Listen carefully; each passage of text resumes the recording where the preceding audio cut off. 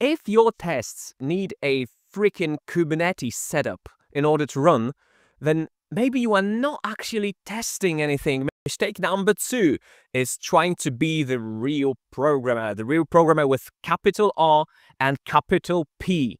So you see everyone creating these microservices and developing and building and having Docker take care of something and Kubernetes take care of something else and creating CI/CD pipelines to have it all wrangled up together.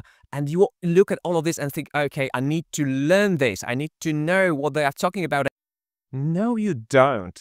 You're hired or waiting to be hired to test them, to actually understand them.